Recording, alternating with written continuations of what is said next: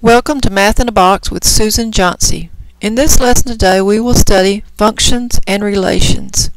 In most math classes, a relation is described with either a formula or a rule, and the variables that we normally use are x and y. You can really use other variables, and you can use more than two if you like, but today we're just going to look at relations that have a rule between two variables, x and y. Now, before you begin this lesson, you really should have known how to graph, should have studied graphing, know how to plot points, and possibly even draw lines. A relation is a simple rule. I have a rule written here, y equals x squared minus 4. In this relationship, we will square the x, and then we will subtract 4 from it. If I want x to be, for example, a negative 3, I would write y equals negative 3. Notice I'm writing it in parentheses, subtract 4. Now the parentheses are really necessary because otherwise you can make mistakes with signs, and sometimes people even multiply when they're supposed to subtract or add when they're supposed to be multiplying. Various things can happen that are not quite right if we don't write these in a parenthesis. Now a negative 3 squared, that does mean a negative 3 times another negative 3. And a negative times a negative is a positive. So we get a positive 9 here. And then we're going to subtract the 4. So y equals 5. For this relation, y equals x squared minus 4, we know that x is a negative 3, then y is a 5. I'm writing these as an ordered pair. Our x is a negative 3, our y is a 5. Now it's called an ordered pair because they're in alphabetical order. The x is written first and then the y. It's called a pair because there's two numbers. Now this is just one example for this relation. We could do others. Let's let x equal 0 now. If x is a 0, then y will be 0 squared subtract 4. Y equals, well, 0 squared is just 0, and 0 subtract 4 will give you a negative 4. Now the x values have a special name. All the x values that you can use have a special name. They are called the domain. All the x values that you can use. And for this problem, it is all numbers, all real numbers. Our numbering system has a name. They are called real. We used to capitalize that years ago. I wish the book still did that. It is the proper name for our numbering system. The real numbers. So the domain for this problem, or the x values that I can use, is all real numbers. The y values, they also have a special name. The y values are called the range. So all the y values that you can get out of this relation are called the range. And this too will be all real numbers. You can really come up with any y value, and you can come out with any x value for this relation. Now this is not true for all relations, and we'll see some of those later. Alright, now let's talk about functions. I've explained to you what a relation is. It's just a rule about x and y, and you will make up the x values and find the y values that correspond. A function, though, is a special relation. For a function, every x value that we can use,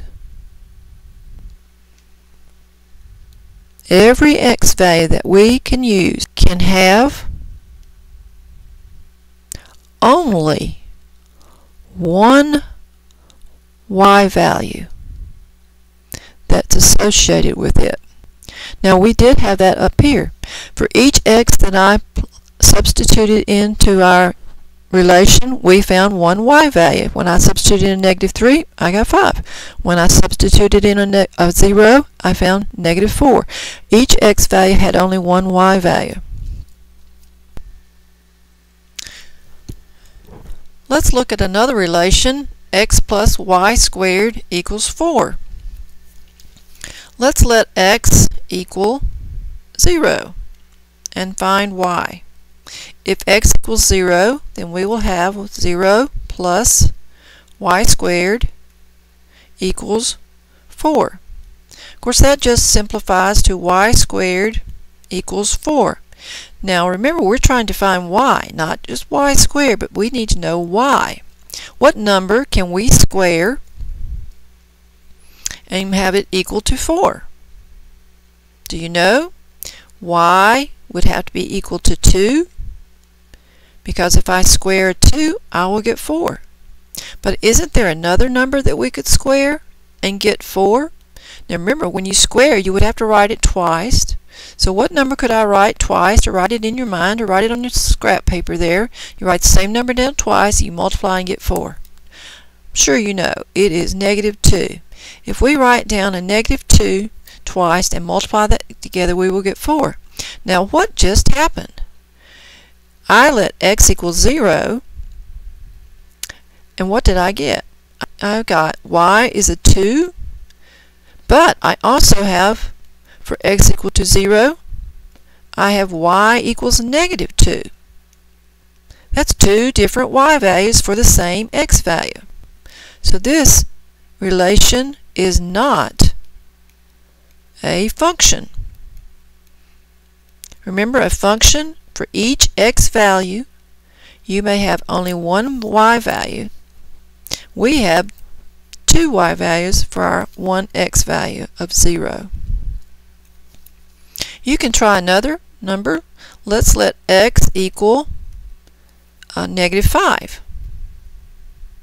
If I write negative 5 plus y squared equals 4, this takes a little more work than the last one to work, so we will find that y squared equals 9. Now when I selected my x's up here at the top, I was careful about choosing these numbers because I wanted us to come out with a y squared that was pretty easy for you to figure out. But just because if we wanted to go back and choose other numbers that were a little harder, you could still find a value for your y, in most cases anyway. Not all the cases. But again, we have found that if I let x be a negative 5, y could be 3, or if I let x be a negative 5, we could have y equals a negative 3. So we have proven again that this is not a function. What about the domain? Remember, the word domain was all the x values? I was careful when I selected my x's. What if we tried to use x equal to 8? What happens? We get 8 plus y squared equals 4. Alright, in order to solve for y squared, I must subtract 8 from both sides. Subtracting 8 from both sides will give me y squared equals negative 4. What number can I square and get negative 4? Well, when we square any number, a negative times a negative would give us a positive. If I squared a positive number, a positive times a positive gives me a positive. There is no way to square a number and get a negative. So you see, I can't use x equals 8. It's not going to be in the domain. Can you think of other numbers that we could not use? Look back up here at our relation. X plus y squared equals 4. Now remember, it's not a function, it is just a relation. We can't use 8. Could we use 7 or 6 or 5? No. How about 4? We can use 4. So y squared would equal 0, and we would get one answer, y equals 0. So for x is equal to 4, we get the point 4, 0. But the domain on this problem is not all real numbers. I'll discuss domain again in another lesson. It really takes quite a bit of work to be able to find the domain